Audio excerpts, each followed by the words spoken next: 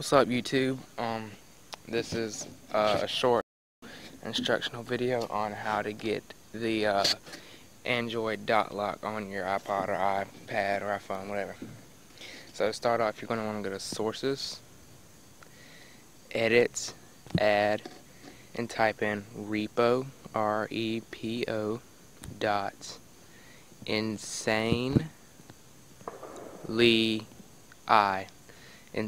I, then .com / next, add source. I've already added it. It's going to say this right here. You just want to press add anyway. I've already added it, so I'm just going to press cancel, and then it's going to pop up right here.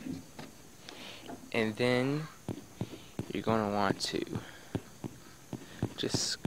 there's thousands of things, but you're going to want to scroll down to Android Lock XT, install, and confirm, and that's it.